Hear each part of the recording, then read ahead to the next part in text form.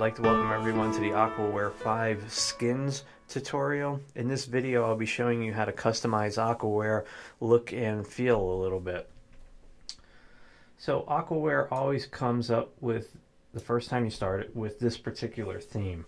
And on the right here, under the Start ribbon, you'll notice a gallery called Skins. And if you click on the little drop down arrow, you'll notice that there are a couple of dozen skins that you can choose from. And simply by clicking them on the fly, you can change the look of Aquaware.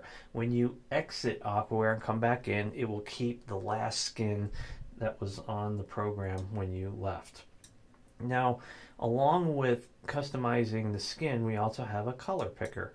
And the color picker will actually allow you to change a lot of the skin color. So if you have a particular color in here that really resonates with you, you can see the color, the skin of Aquaware changing as you go around.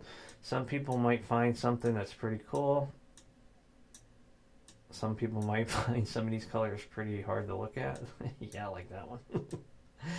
And again, it is Aquaware 5, which is fully customizable. It has no bearing on the power of the program, but it's just more of the,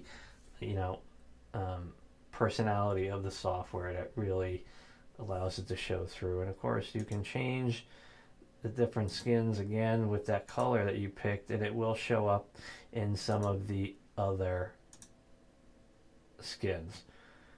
And of course, when you exit Aquaware and come back in, it will come back in the last skin that you saved, but the colors from the color picker will be gone. They are only good for the session. Thank you.